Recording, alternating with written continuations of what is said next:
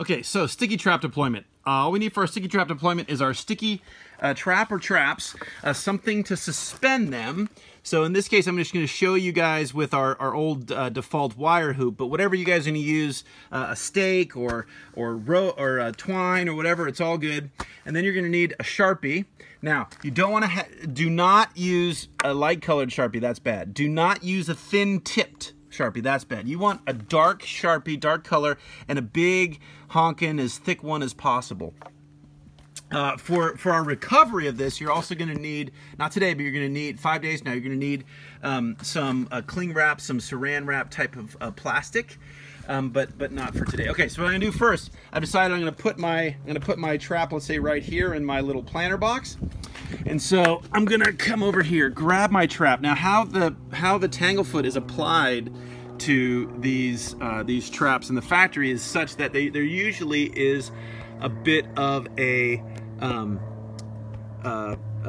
gap on the half centimeter or so there. So I'm going to come, that's where I'm going to write my descriptor on there. I'm going to name my site and or replicate and the date it's deployed. I'm only going to do this on one side. And while I can write on the Tanglefoot, on the sticky part of the trap, it isn't as neat. So the best thing to do is to write it right on this part of the trap that actually is a Tanglefoot free. So I'm going to write Dr. A1 and then I'm going to come over here and put the date on it. And this is really hard with one-handed filming with sticky substances. And then I'm just going to put today's date. Today's date is April 10th, 2020. So now I have this guy good to go. I have my date and I have my location. Okay, cool. Now, what I'm going to do next is I'm going to decide where I'm putting this. So, okay, here's my spot right here. Perfect. And again, we're going to put it 1 to 2 fists above whatever the surface is. If it's soil, that's fine. If we were coming over here to this rosemary bush, right, I would look at this rosemary bush and see where the overall average height is. Looking to be something like right about here. Let me step back so you can see this a bit more.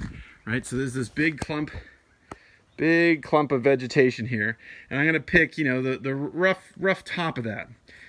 I'm going to come over here, and so I would need a post or a pole about this high, or to suspend the trap about this high. Before I suspend the trap, I'd come in with some clippers, and I would clip off these tall things. Anything that could, if it was windy, flop and stick onto my trap. So I'm going to clear a little bit of an area right here that, and again, to check that, I'm just going to grab each of the potential branches I'm worried about, move it into the vicinity of where my trap will be, and see if I have clear contact. If I don't, that's where I'm going to snip. Okay.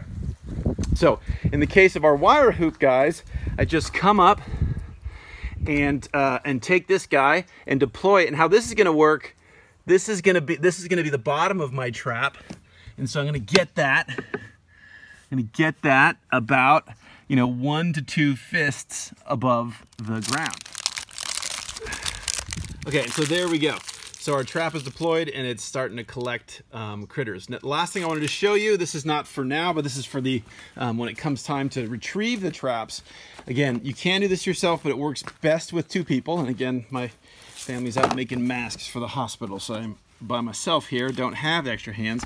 But ideally, you'd have one person hold this, the other person come here and make sure this cling wrap material is nice and stretched taut like this, okay?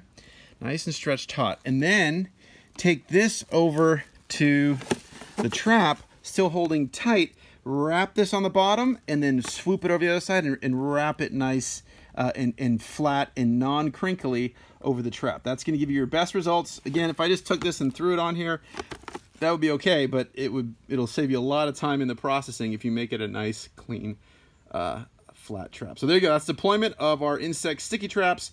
Again, 1 to 2 fists above whatever the discontinuity, soil surface, or plant canopy that is your deployment site. All right, guys, have a good time. Looking forward to seeing your data.